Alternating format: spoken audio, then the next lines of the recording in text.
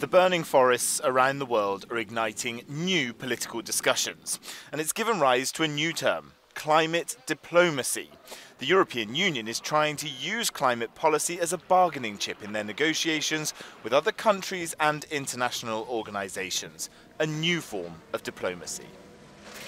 Climate is definitely a huge threat multiplier, and it means that particularly in fragile regions or regions already kind of recovering from wars, climate impacts can be the reason why peace breaks down.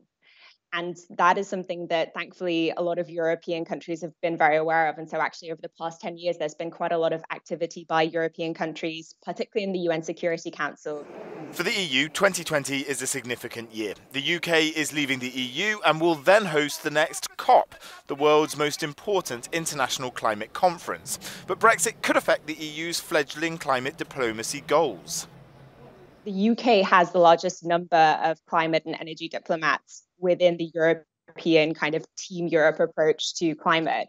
And so if those are withdrawn, then Europe definitely needs to supply more diplomats itself, because otherwise it is going to be losing almost 150 diplomats.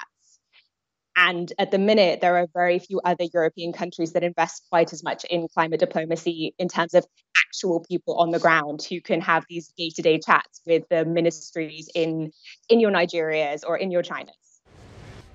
The European Commission's new Green Deal is supposed to serve as a standard bearer for the EU's climate diplomacy, but achieving carbon neutrality by 2050 is proving divisive among member states.